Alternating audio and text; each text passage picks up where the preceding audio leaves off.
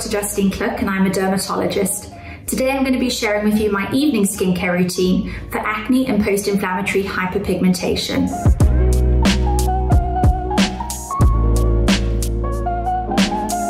I'm a consultant dermatologist, which is the term we use in the UK for board certified dermatologist. And my main area of clinical interest is acne and acne treatment. I've been fascinated with the skin for as long as I can remember. Some of my earliest memories were of sitting at the edge of my grandmother's bed, watching her at her dressing table performing her morning skincare routine. She would apply layers of serum and face cream, and then her makeup would go on, and I would watch this transformation take place, and I was completely transfixed. My own personal skincare journey started around the age of 12 when I developed breakouts. They were never particularly terrible, but really got to me. I was very self-conscious about my skin, and I remember my dad saying to me, "Don't worry, it happens to everyone, you'll grow out of it." And I was waiting to grow out of it and it wasn't happening. So I would find whatever I could at home, toothpaste or something like that, apply it to my spots, which is the term we use in the UK for pimples or breakouts.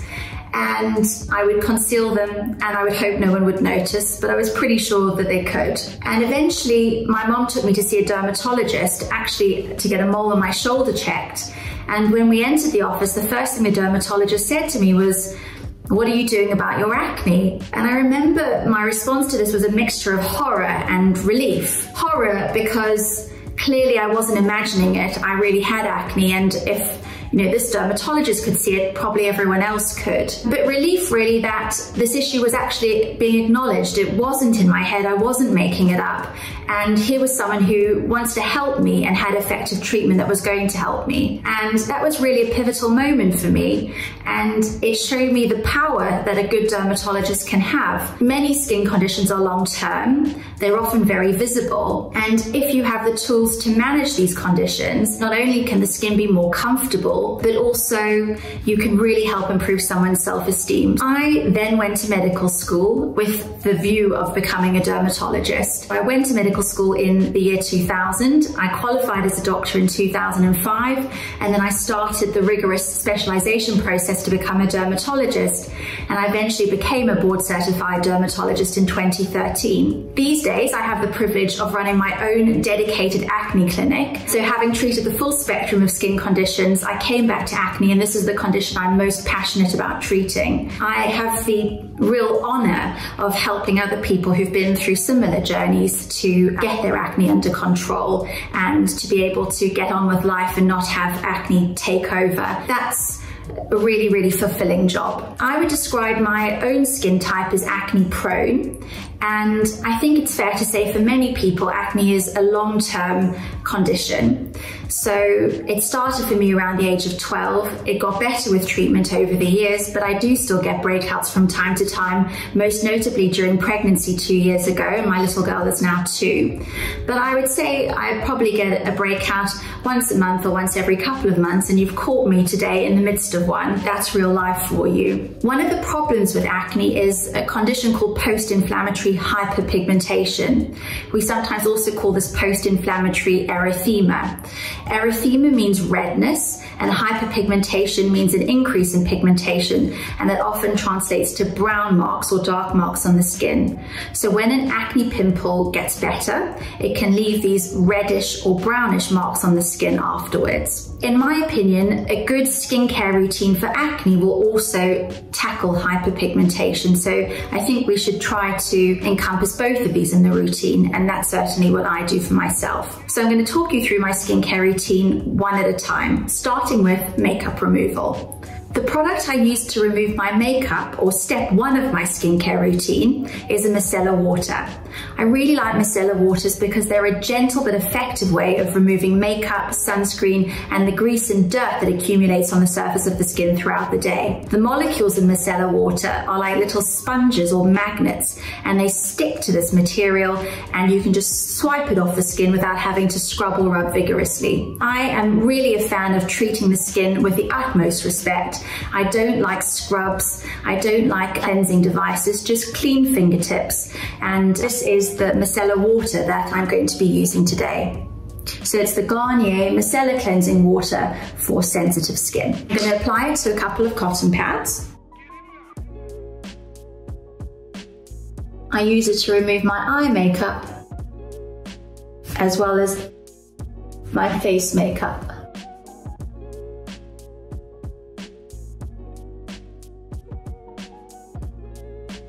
So you'll see now that I've removed my makeup that I do have an ongoing breakout just there and a little bit of post-inflammatory erythema or hyperpigmentation just there. Now that I've removed my makeup, I'm going to move on to the second part of my skincare routine, and this is my gentle cleanser. This is the cleanser I'm going to be using. It's the Avène Extremely Gentle Cleanser Lotion. I like a gel or a cream cleanser. I find them much better tolerated than a foaming cleanser, which would tend to dry my skin out. And because I'm going to be using strong active ingredients later on in my routine, if everything else is gentle and mild, I'm much more likely to be able to tolerate those. So this product looks like that. I'll massage that into my skin for 30 to 60 seconds. Doesn't sting or burn my eyes. You don't rinse this cleanser off, which I like, because if you tend to have skin that might be a little sensitive, which many of us do, particularly if you're using prescription creams for acne, then splashing your face with warm water can increase redness, flushing and blushing. So being able to just wipe this off gently with cotton pads is a real bonus in my eyes. So let me just show you how that looks.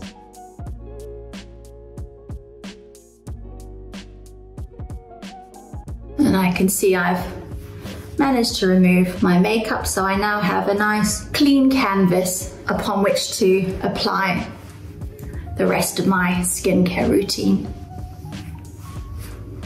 Okay, so now that my skin is clean, you can probably see that I also have a little bit of melasma, which is a hormonal pigmentary condition aggravated by ultraviolet exposure that I developed during pregnancy. So having a routine for tackling acne, but also post-inflammatory hyperpigmentation, also takes into account my melasma. So with that in mind, the next product I'm going to show you is a targeted treatment serum, and I'm going to be using the SkinCeuticals Discoloration Defense Serum. This serum is a mixture of niacinamide, kojic acid, and tranexamic acid, as well as a proprietary ingredient from SkinCeuticals, which is targeted at reducing hyperpigmentation in the skin, so regulating pigmentation, evening skin tone, and brightening the skin. It's a liquid serum, and it comes with a dropper. So I'm going to drop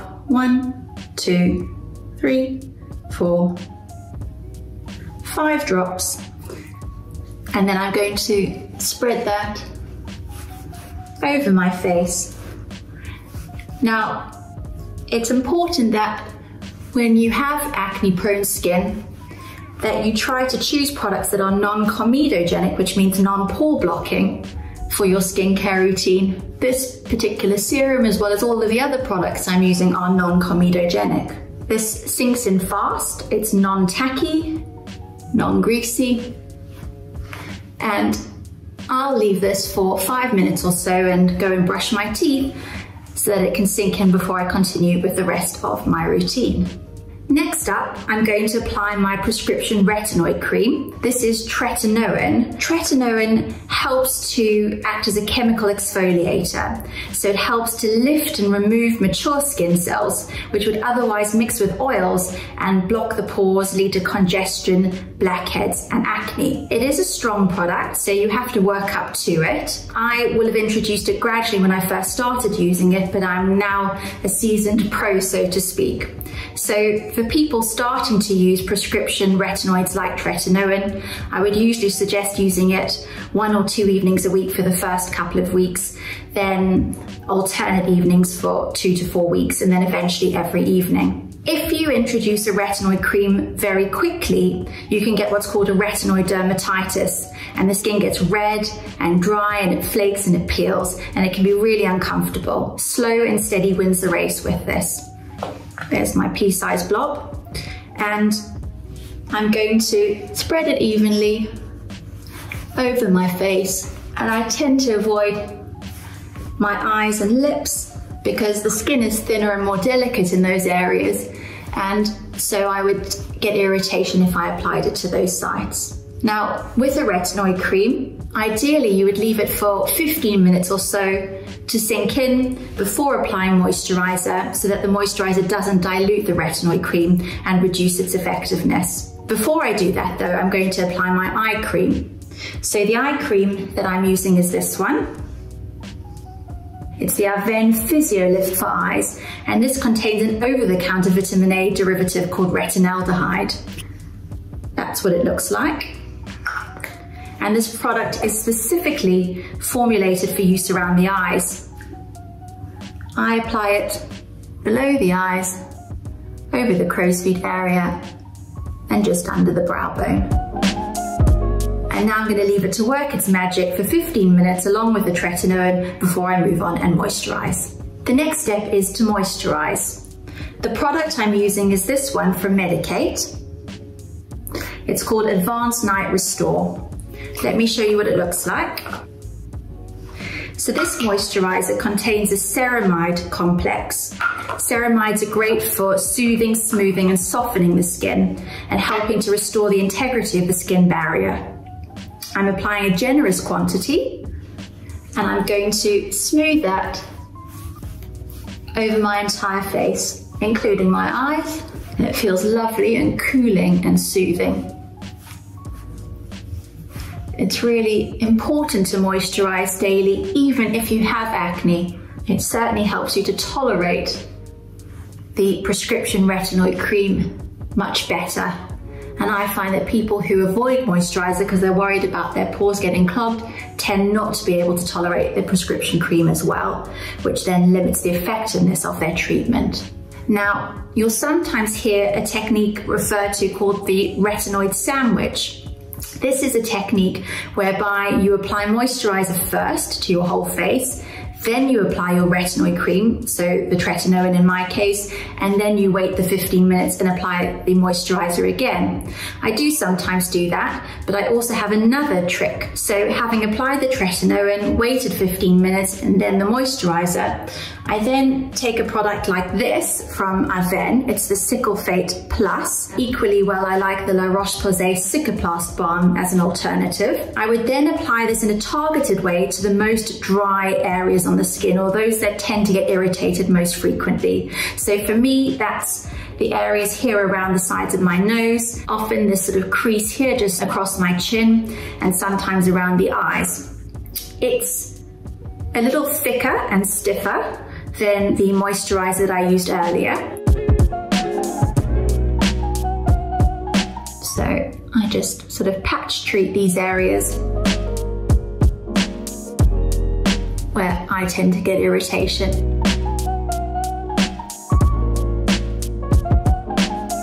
And this is a tip I share with a lot of my patients, and has helped them to get over that barrier to retinoid use.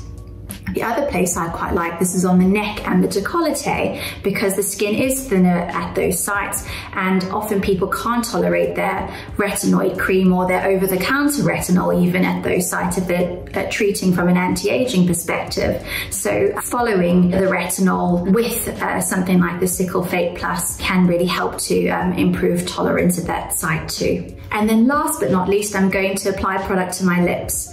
So the product I'm going to use is this one. It's the glossierbalm.com, and this is birthdaybalm.com, so it's a clear lip balm. This one contains a little bit of glitter, which I think is not an essential for the evening routine, but it's the one I have to hand, so it's the one I'm showing you. So now I've done my treatment, I've moisturized, I've applied my lip balm, and that's the end of my evening skincare routine for acne and post-inflammatory hyperpigmentation. I'm Dr. Justine Kluk, consultant dermatologist and acne expert.